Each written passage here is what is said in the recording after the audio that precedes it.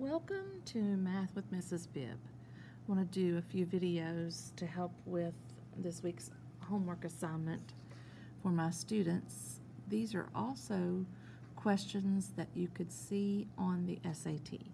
So great SAT practice questions. We'll do the first one. I'll make another video. I have 3 total to do. Here in the first one it says, in a right triangle, one angle measures x degrees, where the cosine of x equals 24 over 25. What is the sine of 90 minus x?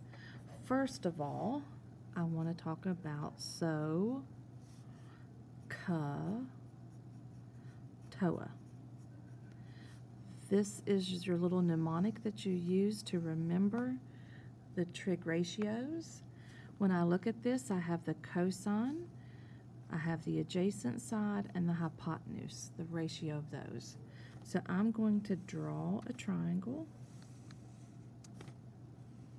a right triangle obviously, and I'm going to put x here, and adjacent to x, here's adjacent, is 24, and the hypotenuse is 25.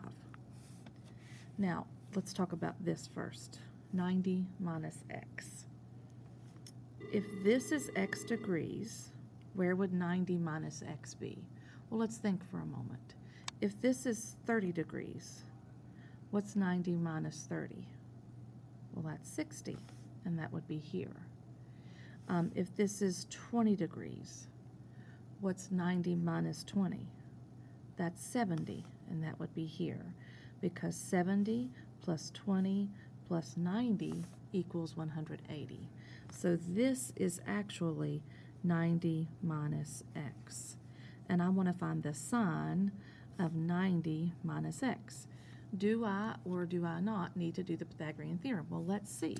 Let's see if I have the opposite side and the hypotenuse. If I have those things, I don't need to do the Pythagorean theorem. So from this angle here, I have the opposite side. 24 is opposite. And I have the hypotenuse, which is 25.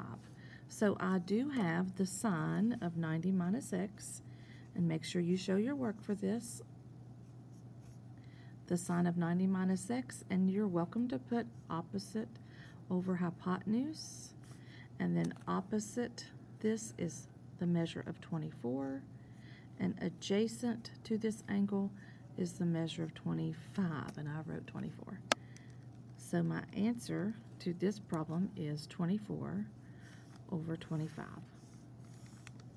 Hope that helps. Have a wonderful day.